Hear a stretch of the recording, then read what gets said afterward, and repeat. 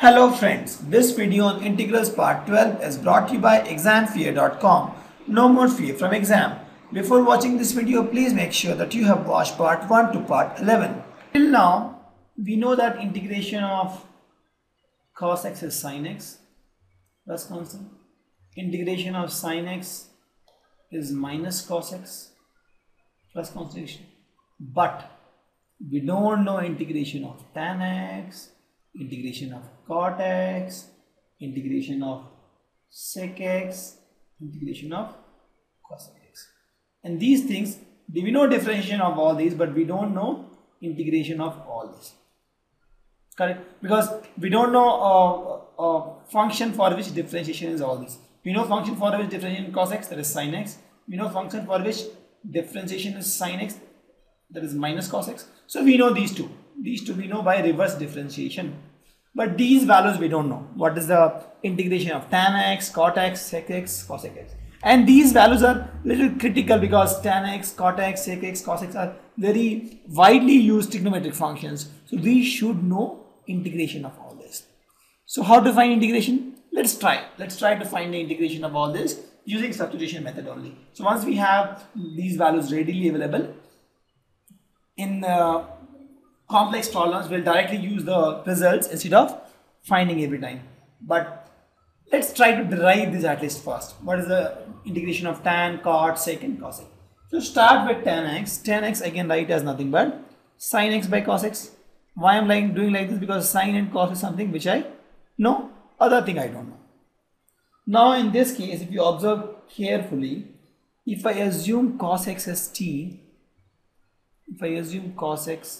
t, I get minus sin x dx as dt. So here if you see sin x dx is a term here. I can replace this guy with t. So this guy I can write sin x dx is nothing but minus dt now. Minus dt by, and cos x is t. So if you see, this equation is a very simple equation now. I converted this complex equation now because I don't know the value of tan x dx, so for me it's complex now, into a simpler equation dt by dt. So this becomes nothing but minus of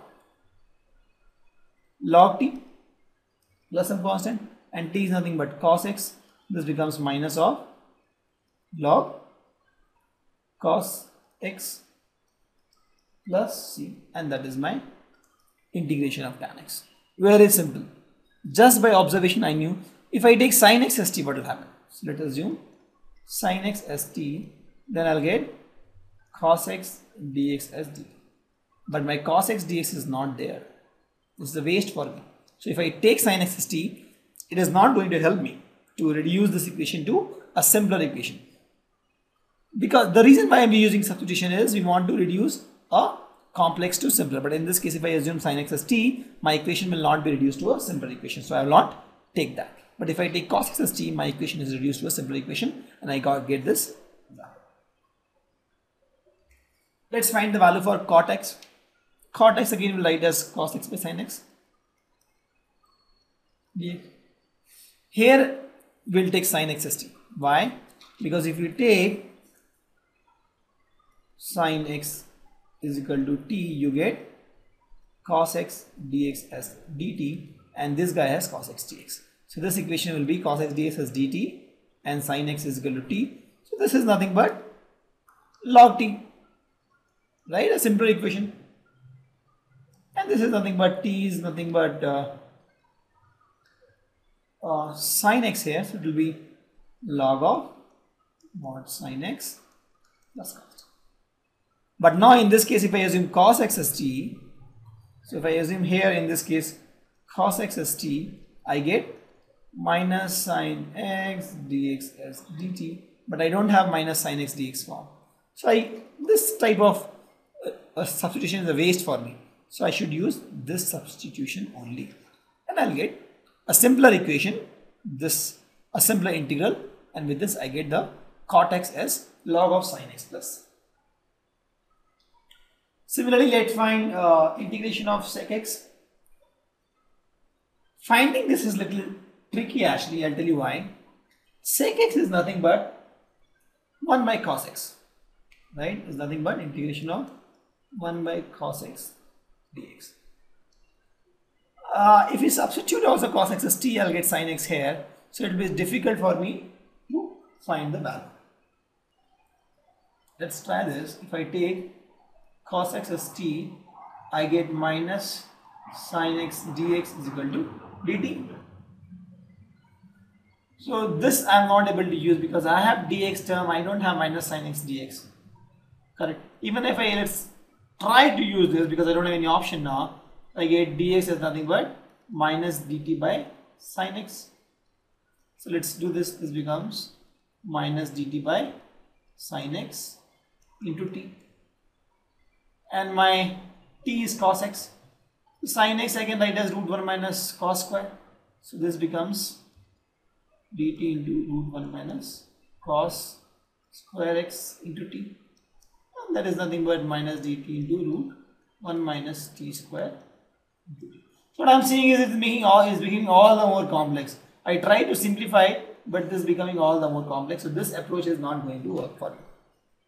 Why? Because my integral is becoming all the more complex. T root of 1 minus t square being all the more complex one, and I don't want this kind of complex. What should I do? Here, let's multiply and divide this guy sec x plus tan x and sec x plus. Now you'll ask me how you got this.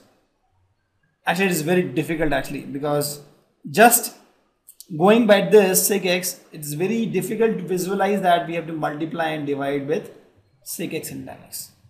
The reason why I know that because I have seen the answer for this, to be very frank, because with this it's very difficult to visualize that you have to multiply and divide with sec x plus tan x, but this is something which you have to learn, because sec x and cosec x is the only two integral where we have to do this. And if you solve more questions like this, you will understand why I am doing this. I'll tell you why. Because sec x is tan x, if I take sec x plus tan x as t, so if I differentiate both sides, this guy sec x become sec x tan x become sec square x, and whole thing dx is equal to dt. What is the value of in this? If I take sec x common, this is nothing but tan x plus sec x dt. Dx is equal to dt. Correct? So what you have seen here is, if I do like this, this whole thing is my numerator, sec x into tan x plus sec x dx. So this guy becomes dt here, and this guy is t. So my equation is simple now. If you see, just by multiplying and dividing, my equation is simple now.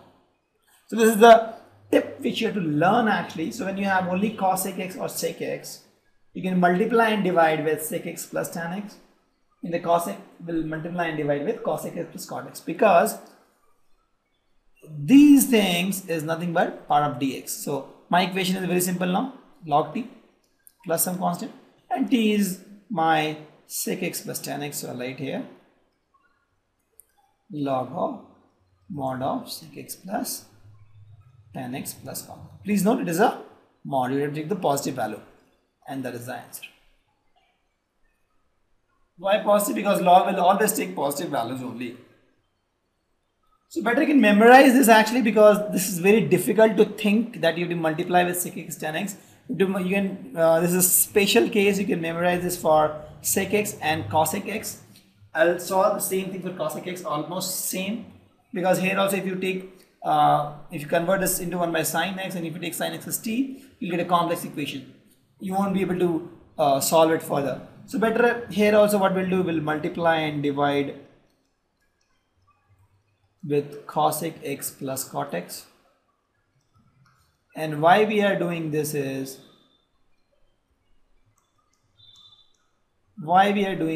because if you take cosec x plus cot x as t, cosec x, if you integrate, differentiate, you get minus cosec x cot x, and cot x becomes minus cos x square x, and the whole thing is dx is equal to d. And this is nothing but minus of cosec x into cosec x plus cot x dx.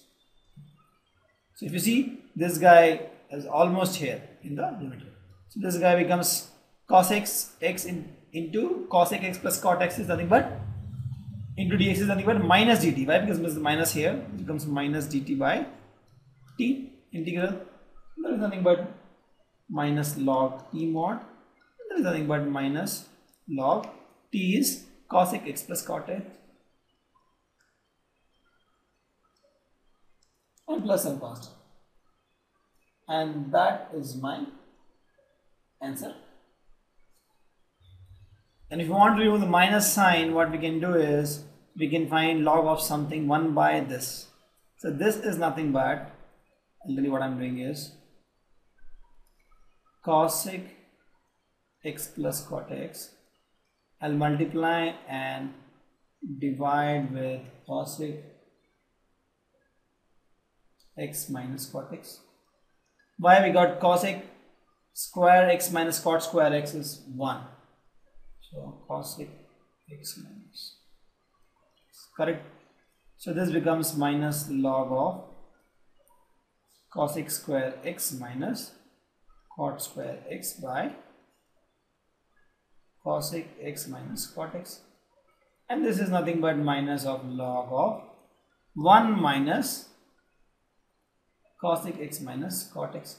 So with this you see the minus sign will go. How? This will become log of cosec x minus plus some constant anyway will be there.